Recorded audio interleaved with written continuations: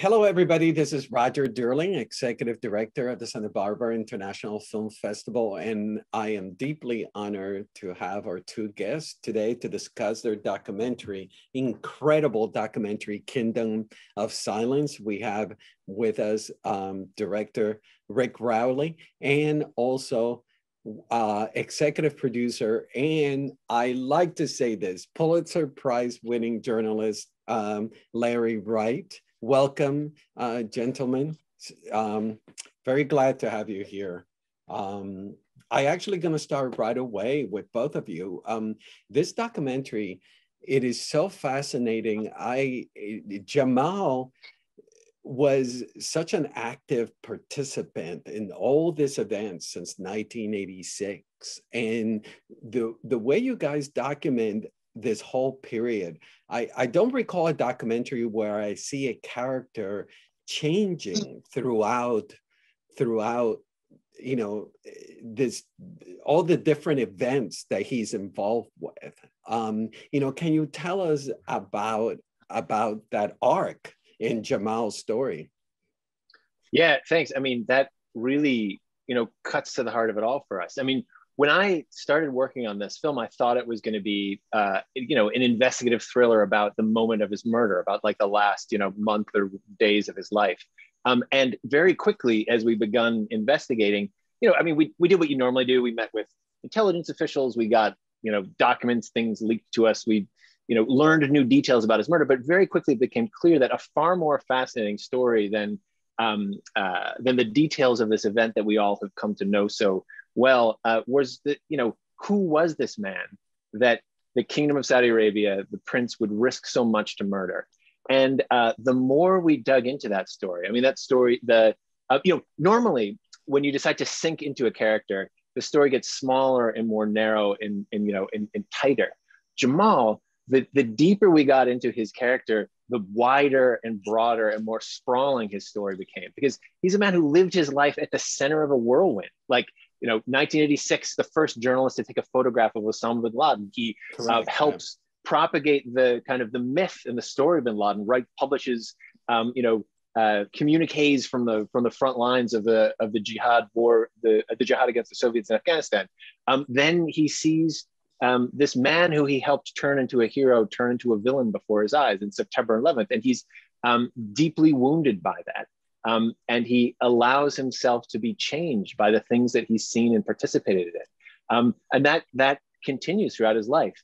After bin Laden, he's sort of forced into the arms of the princes who run Saudi Arabia in the Gulf. And then with the death of the Arab Spring, he sees them again turn into villains in this massive kind of global crime. And he's changed, he's transformed by it again, which, leads him up to a moment where, his martyrdom then is kind of also a moment of redemption, where he recognizes the tortured compromises he's been forced to make, and the way that he has himself become implicated in all of these kind of systems of violence. And he refuses to be a part of it and he refuses to be silent. And he takes a stand. And for that, he's murdered by the people who he spent his life serving. Larry, before you came on, I was talking to Rick about I had to see the film so many times, your film, because there were so many bits of information that actually made me gasp. I was so just shocked. For example,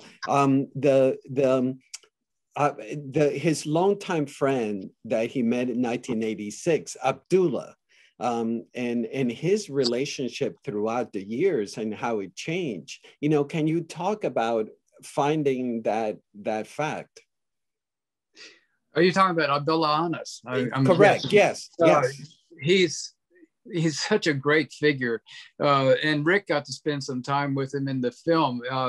When you think about the people that fought the jihad against the Soviets, and just imagine, people coming out of North Africa and the Middle East, they're facing what was one of the great superpowers.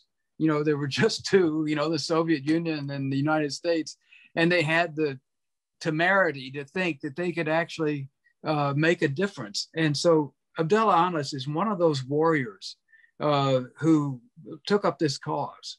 And, there's a difference between what happened with bin Laden and what happened with Abdullah Anas. When the Soviet Union withdrew from Afghanistan, there was a fork in the road. They had, there was no longer a need for the jihad in Afghanistan. It was over. Reconstituting the government was what was called for. But for some that followed Osama bin Laden, they decided to take that group of people who have remained in the jihad and form them into a different kind of thing, which became Al-Qaeda. Abdullah Anas was not a part of that. He stood apart from that. And so did Jamal. That was a great divide in, there was once a moment of unity where so many Muslims decided we have to chase the Soviet Union out of a Muslim country, and they succeeded. And they were all together on that. But after that, the next chapter divided that group, and, with profound consequences. Yeah. Rick, following up on that, the fact that we get to see the story of the Middle East through the eyes of Jamal in relationship to the United States as well, and our involvement, was that something that going into this, you understood that it was going to be part of the main theme, one of the main themes of your documentary, or was that a discovery? No, it was absolutely going in from the very beginning. We knew that this was a story about the toxic relationship between the U.S. and Saudi Arabia, and this man who lived his life at the margin of it, right at the center of it, from 86 to the present. At the moment, at all the key moments when that relationship changed and evolved, and it was one of the things that drew me to this story in the first place. I mean, I've been a war reporter for a decade in Iraq, Afghanistan, Yemen, Somalia, the other kind of front lines of the global war on terror. And in every one of these local conflicts, Saudi Arabia is an active participant. That's not a controversial statement. I mean, every combatant commander on any side of the conflict recognizes that immediately, but it's something that's never talked about, or rarely talked about in the global press. And so telling the story of this incredibly violent, toxic, chaotic role that Saudi Arabia has played in the region is something I've wanted to do for a very long time. And Jamal's story cuts to the heart of that. But then, more importantly than that, in the end, I mean, Jamal was murdered for his speech, right? He was murdered by the people he criticized. And as a journalist, he was one of our own. And when one of our own is killed like that, it falls on us to rescue what we can of their story from the silence that these dictators would impose. Roger, I was going to add on to what Rick was saying. We think of Jamal's life as being in 3 acts, which is kind of the story of the Middle East, the jihad against the Soviets, 9/11, and the Arab Spring. And in each of those, Jamal played a central figure. But I think that what we're seeing now is the opening of a 4th act. And it's his death that inaugurates that. That is the relationship of Jamal and Mohammed bin Salman. And so the new era that we're entering is something that, Jamal unfortunately didn't live to see, but his death in many ways has created it. Mm-hmm. There is so much to talk about, and you guys, I want to have follow-up questions, but you brought up the notion of journalism, and one of the remarkable things about watching your piece in journalism, the fact that he was practicing journalism where few held power, and navigated a tightrope. Can you elaborate on that difficult plays? I mean, he was skating on thin ice. Rick, do you mind if I respond to that? Yeah. When after 9/11, the Saudis wouldn't let me in as a reporter. And so I had to take a job, and I became the mentor to these young reporters in Jeddah, which is bin Laden's hometown. And I was working for this Arab newspaper, and Jamal worked at a competitive newspaper, which was a lot better newspaper than the one that I worked for. But I got to know him then and really, really like him. And what was so distinguishing about him is he was not afraid. You know, there was this atmosphere of fear in Saudi Arabia. And I was teaching these young reporters skills they really couldn't use in many respects. You couldn't write about the royal family. You couldn't write about religion. You couldn't write about government. It doesn't leave very much on your plate, you know, when you're a reporter. But Jamal, he was the one who would lay out for you, here are the rules, you know, here, you know, and he was funny, he was cynical, but he was very sophisticated and helpful.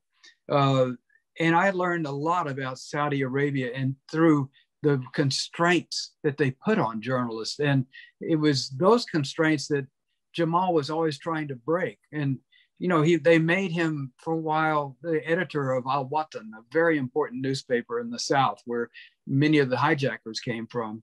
And he lasted only a couple of months that first go around. One thing that he did was publish a cartoon of an imam wearing a bomber vest. And instead of dynamite, there were fatwas in the vest. And instantly he was gone. But he was always pushing the boundaries of what was possible for journalists in the Middle East, not just in Saudi Arabia. Rick, you mentioned that when you first started the documentary, it was this sort of murder mystery about the murder of him. How you pivoted to, you know, now the story becomes about this you know, battle of autocracy and tyranny and democracy. How difficult for you was to pivot? I mean, it was so natural that it felt inevitable when it finally happened. I mean, because, you know, for two reasons. I mean, first, we discovered some new things about the murder, but really the most important and most interesting questions weren't housed there, right? I mean, you know, did MBS order the murder? Yes, he ordered the murder. We all know that. That's known, you know, all over the world. So that's not a question. I mean, how was the murder undertaken? We know in excruciating graphic detail every moment of that horrific kind of process. Those aren't mysteries to unravel. But what became much more, I mean, the important question, the question that is left with you is why in the largest city of our NATO ally, Turkey, another one of our most important regional allies, undertook this horrific murder of a U.S. resident who was working for one of the most important newspapers in the United States. Like, that is an act of insane recklessness. It's incredibly risky. Who was this man that the kingdom would risk so much to silence and murder? That's the question you want answered. And so we, you know, and it's a question that sent us on a journey that was much longer than just a trip to Istanbul. I mean, it sent us to Afghanistan, and then we had to sneak into Saudi Arabia itself. We were denied journalist visas, but we went in anyway. And then, yeah, I mean, that's the soul of the story, really. I read somewhere, just follow up to what you're saying about sneaking in, et cetera, that you use small mirrorless cameras to get footage. You know, can you tell us, you know, more about your tactics to get the footage? No, totally. Yeah. So we spent months and months talking to the Saudi embassy and you know, to try to go through the front door and get journalist visas. They're claimed to be open to the press now, but we were, you know, denied. So I managed to get a tourist visa, and I just flew in on that. And I brought small cameras that look just like tourist cameras, but nowadays, you know, they're 4K and, you know, they're wonderful. And I stayed. So there's this moment in the rise of Mohammed bin Salman where he undertakes this coup, basically, where he rounds up a couple hundred of the most prominent people in the country and imprisons them in Ritz-Carlton Hotel. And they're tortured inside the hotel. And one of them dies, a general whose body is covered with electrical burns and his neck is broken. So horrific things happened, in plain sight inside of the Ritz-Carlton Hotel. So no one wanted to stay there now. So I actually I stayed inside the Ritz-Carlton, and at night would prowl the halls, like filming the footage for it. It was an incredibly surreal experience to be, knowing that you're staying in the bed of someone who horrific things happened to while you were filming. But yeah, we traveled around the country and filmed, and I worked with a great anonymous local crew, and we kept it as low profile as we could. Were you in danger at any moment, or? I mean, we got threats. I mean, if you can't, of course we got threats. Like you can't begin a project like this and imagine that you won't be threatened in some way. But I mean, whatever risks we took were nothing in comparison with the people who worked with us on the ground, not just in Saudi, but in Afghanistan and elsewhere. I mean, I am always humbled by that, because they understand, the people who spoke to us who are Saudis and the people who lived in Saudi and worked with us and helped us, they understand the risks far more than we do, far better than we do. And yet they decided to run these risks because they believed so deeply in the power of the story. Like, they believed that if Americans knew this history, that it would matter somehow, that it would maybe change things. And so, I mean, it always humbles me and fills me with an immense kind of sense of, responsibility, like after that, to make it matter somehow. Larry, another of the surprising things that are brought up in the film is the 9/11 and the families wanting to speak to Jamal, and there was supposed to be a second interview as well. Can you tell us about that aspect of the story? Well, there are things about 9/11 we still don't know, Roger. And, one was, 2 hijackers came to America in January of 2000, 19 months before 9/11. And the CIA found out about it in March of that year. So what was going on? CIA knew they were here. They didn't tell the FBI. And the families of the victims have been asking questions like that ever since the 9/11 Commission report. There were 28 pages that were suppressed, and they managed through legal action to finally get them released. There's more information. And that, for instance, what was the CIA planning to do with those hijackers? How did they get away from it? So, and what was the relationship of the Saudi royal family and the government to Al-Qaeda and those hijackers in the US? Those are questions that linger. It's 20 years, that we haven't had answers to those questions. And the main people who are pushing for it are the families. And when Jamal agreed to talk to them, I think that was a trigger for the Saudi authorities. Why do you think, I mean, as I said, I've watched it a couple of times, your film. Why did Jamal make the fatal error of going to the consulate? Couldn't he have sensed that there was going to be a trap in there for him? Well, Istanbul is, Turkey is a very strong country. I don't think that he would have imagined that the Saudis would be so absurd as to try to kill him in a foreign country, a neighboring Muslim country. It really beggars the imagination. He went initially to the embassy in Washington, and Mohammed bin Salman's kid brother was the ambassador, and he told him, "You're going to have to go get this in Istanbul." That didn't make any sense. Maybe you're right. Maybe there should have been a flag that went up. But I think, operating in Washington and Istanbul, I don't think that Jamal thought that he was in danger. Maybe Rick has a different view of it, but it seemed to me that if he was asked to go back to the kingdom, that would be an entirely different matter.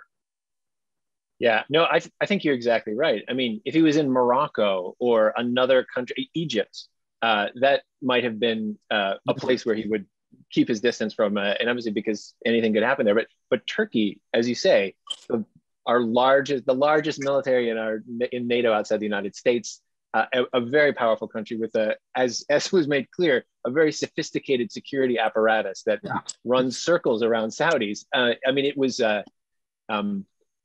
it was not yeah, he thought he was safe because he was in Turkey. I want to talk a little bit about the film itself because it's so well put together. You know, can you tell us about the process of editing all of the footage that you've put together and the narrative, how it is so laser focused and is so well written? You know, can you tell us about your process, Rick?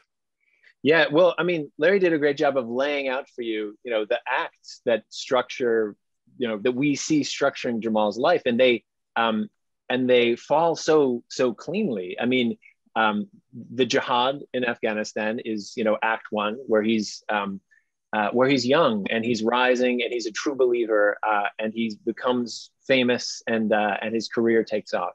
September 11th, which, you know, is a world historical event that changes Saudi's relationship with the world again, in which he's also like a friend of bin Laden's who sees everything fall apart and then becomes a spokesman for the Saudi government, basically, as it tries to keep that relationship together. Again, he's at the center of that kind of period of time. And then with the Arab Spring, he finds himself torn between the princes he serves and the movement that he loves.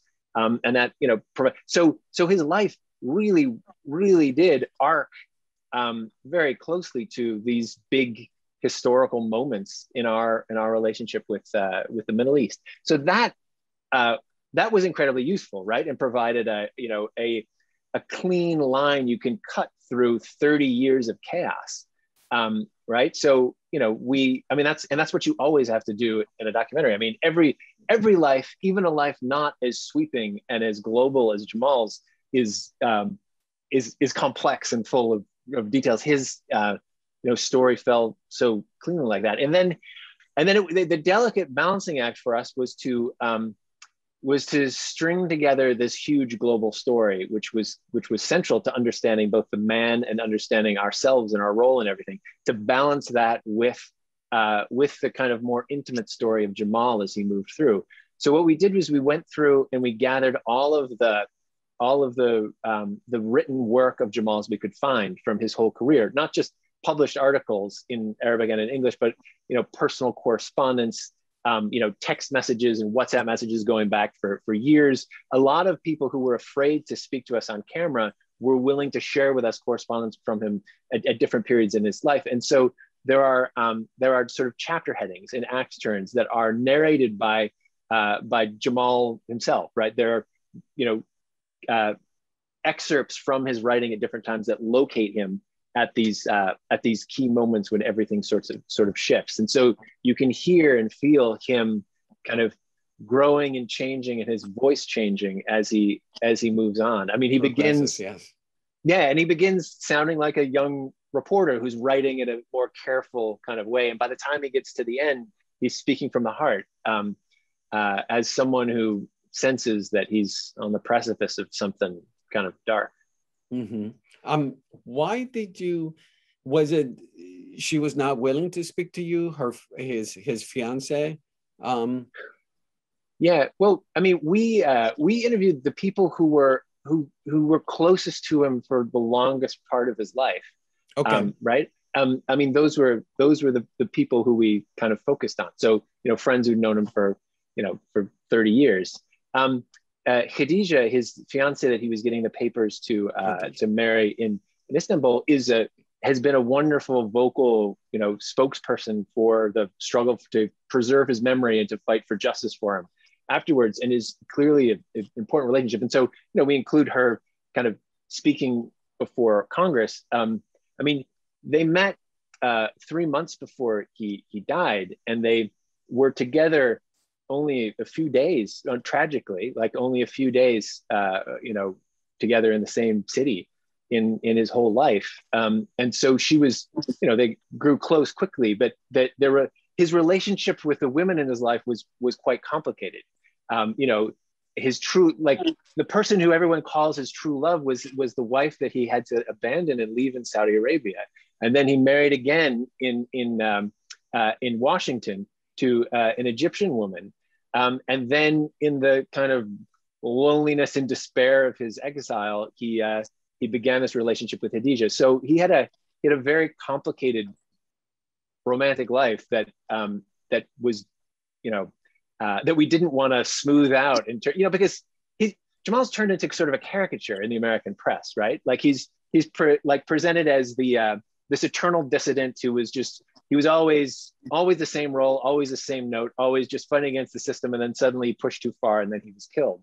Whereas he was much more complicated and evolved and was contradictory and was on the wrong side of history at different moments, but then changed and evolved. And so we wanted to kind of capture all of that. Larry, at the end of the documentary, we get a sense that Jamal, there's a sense of sadness and bitterness and betrayal about all these heroes that he championed and somehow turned into villains. Can you elaborate on that? When you say that, Roger, what comes to mind, I had a conversation with this Jordanian woman some while ago, and she said, how long will the Middle East be a cemetery for youth and hope? And, the answer is, we don't know how long it's going to happen. It hasn't changed. It really hasn't changed enough to accommodate the dreams of all the young people that want to live a full life. And that was part of Jamal's mission. He wanted freedom.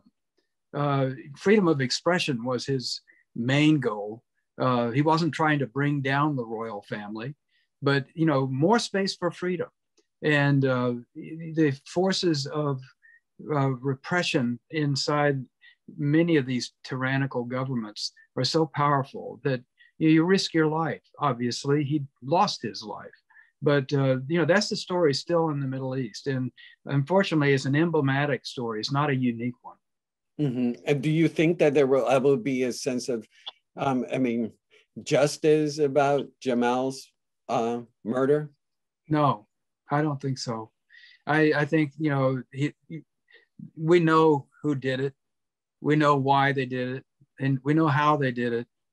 Everything that you would need to prove and get a conviction in court is already widely known.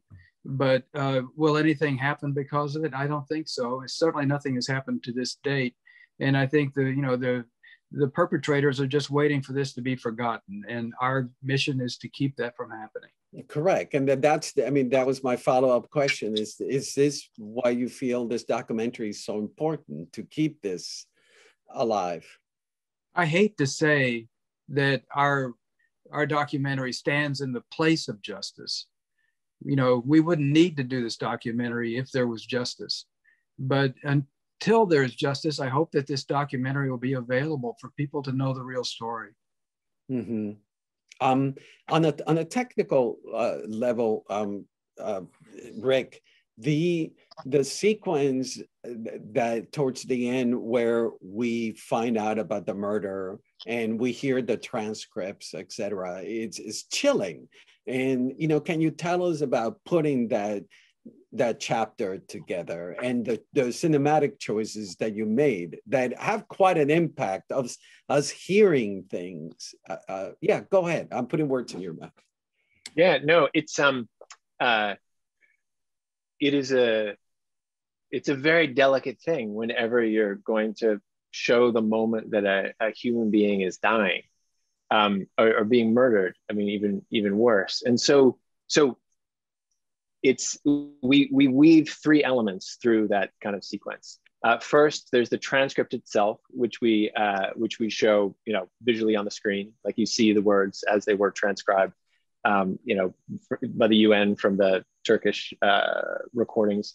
Then we have the voice of the UN rapporteur who gives who gives you the important kind of narrative moments on it. But then it was important for us to have a human voice. He's one of his closest friends who talks through each one of these moments to let you, remind you that this was a human being, and that because there's a danger that you sensationalize these moments and that you turn them into moments of carnage that you're desensitized from. But each moment through, we kind of bring that voice in and work the rhythm across there. I mean, another thing that was particularly chilling to us that we discovered over the course of this is the person who greets him as he walks into the consulate was an old friend of his, was someone who he knew from the embassy in London. And so when he walks in the front door, the first person he greets is this old friend, and he's surprised and he like greets him warmly.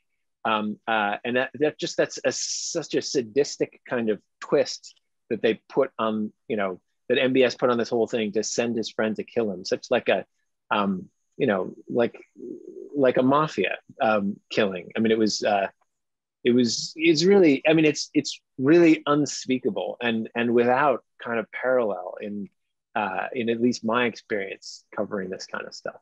Mm-hmm. Roger, I wanted to add one thing. These events are still happening. The Saudis are still threatening, people that are, citizens in exile, UN rapporteurs and people like that, sending similar messages to the ones that Jamal received before he was murdered. So it's not unfortunately not just history we're talking about. This is ongoing. Mm-hmm. Absolutely. I wanted to ask about are you, Larry, aware of the MBS having seen the documentary or heard about the documentary, and any feedback you've gotten? I haven't heard anything about it. Maybe Rick has heard something, but no. I think that they're probably being as quiet as possible about it. Rick, have you heard anything? Yeah, no, we know that some people have seen it back in Saudi Arabia on VPNs, and we've gotten kind feedback from folks in the region, a bunch of people in the region who are so happy that a film like this could be made. But yeah, I mean, Larry's right. Like their policy is going to be to pretend it doesn't exist, ignore it, as long as they can. Mm-hmm. But I'm sure they definitely know about it. I mean, they monitor this kind of thing all the time, so they're totally aware of it, and people in the royal court have, I'm sure, seen it. But they're going to pretend that it doesn't exist. Yeah. And I mean, we know the role. I mean, you document the role of the previous U.S. administration vis-a-vis the Saudis. Is there a change happening now, Larry, with the Biden administration? Well, the Biden administration has put Saudi Arabia on notice that the relationship is not going to be the same as it was with Trump. And remember that the very first foreign trip that Donald Trump made as president was to Saudi Arabia. How weird, and what a signal that was. But beyond the declaration, that things were not going to be the same, I haven't seen much change. So, and it may be that there are things going on behind the curtains. I don't know, but the Saudis are not happy that Biden's in office, but so far as I know, concrete actions haven't been taken. Mm-hmm. And I apologize that I keep bringing it back to the cinematic aspect of it, but there is one of the things I greatly admire about the film is how such dense subject and information is being given to us, but it is accessible and it's very I'm at the edge of my seat, although I knew what was going to happen at the end. Rick, when you were building this, and Larry chime in as well, were you guys conscious of keeping things to a layman's term at times, and the amount of information that was being given? I mean, constantly. I mean, the struggle with a film like this, the goal of a film like this, is to not have it turn into an essay, to have it still unfold as a series of scenes that have logics to them, and that lead and explode inevitably into the next scene and that move on. And then, I mean,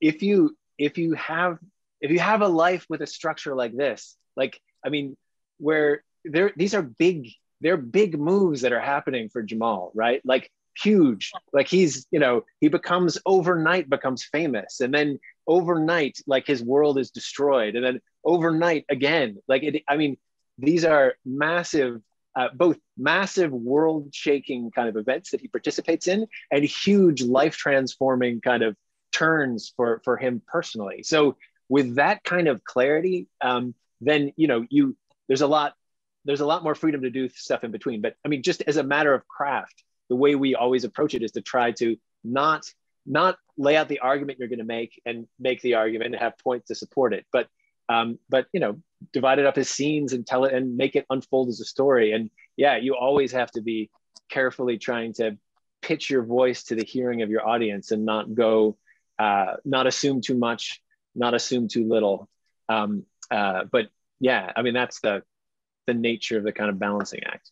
One of the things that Rick does so well in this, when you have a story that like this that takes place in an exotic locale, with odd national, uniforms or costumes and so on, people tend to look at it as being too exotic, and they don't see the humanity of the people that you're dealing with. And that's one of the things about the film that I think Rick did so well, is he made you see Jamal as a human being, not just as a Saudi, but somebody you could engage with, and his humor, his earnestness, all those wonderful human qualities that are displayed in this. So you're not lost in the exoticism of his background.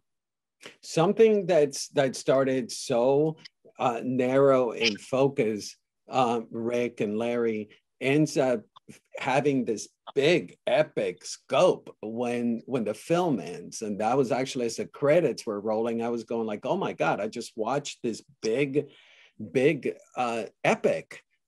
Where that was never your intention, right, Rick and Larry?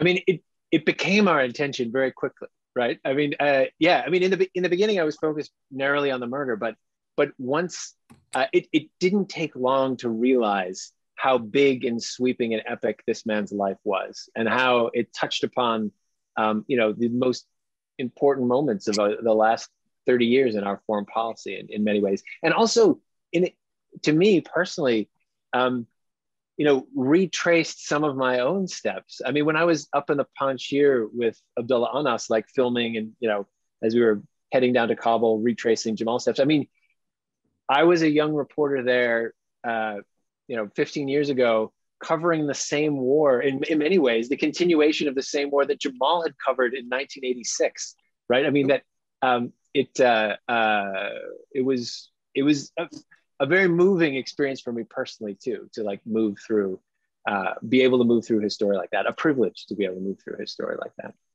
And Larry, since you're here,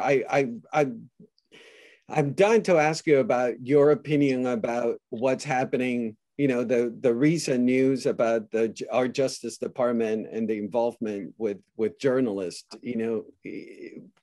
Would you like to comment on that? Well, I'm glad that the Justice Department has changed hands. It's hard to be a journalist. It's hard enough anyway if you have freedom of action, just getting people to talk to you. But when you're hounded and followed by the government, that's no longer America. There's no freedom of the press when the government is trying to impound your calls and stop you from talking to your sources. And there was nothing illegal that any of those reporters did. So yeah, it's outrageous. And we have to be constantly on guard about that. Yeah, I mean, the reason why I brought it up is because your documentary, there are parallels that I kept seeing, between, the former administration and what was happening around Jamal. Yeah, I think that's a good observation and a dismal one, but I agree with you. Yeah, well, gents, this has been quite a thrill to to chat with you. And thank you so much for taking the time to join us today. The documentary is Kingdom of Silence. It's in Showtime. I encourage everybody who's listening to, if you haven't seen it yet, to watch it. It's essential viewing. So thank you both, Rick and Larry. My pleasure. Roger. This is great. Absolutely. Thank you. Bye.